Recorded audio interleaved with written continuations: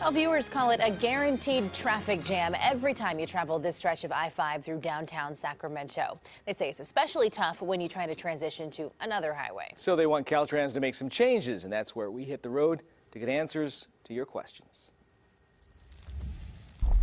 It's one of the more congested spots of the downtown Sacramento corridor. Chances are you've been stuck in this traffic too. Just past the J Street exit, when you got to go from I-5 south to Highway 50.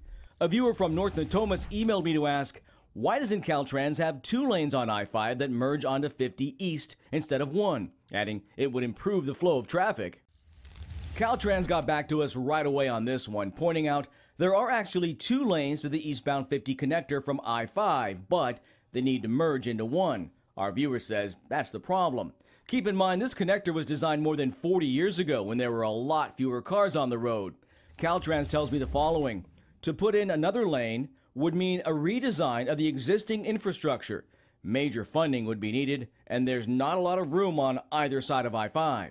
In other words, it's not going to happen. Viewer Ed Lehman wants to know if this is ever going to happen. Major League Soccer in Sacramento. It does seem like the process is dragging along. Ed wants to know what's up with the soccer decision. I went to our sports guy, Joe Musso, for this one, who tells us it's going to boil down to money.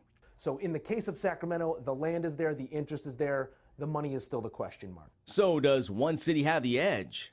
Cincinnati has said to be the front runner in this race, and it is because the land is there in a big way, the money is there in a big way, and the interest is there in a big way. We do know Sac Republic peeps are looking to reel in a big fish with deep pockets.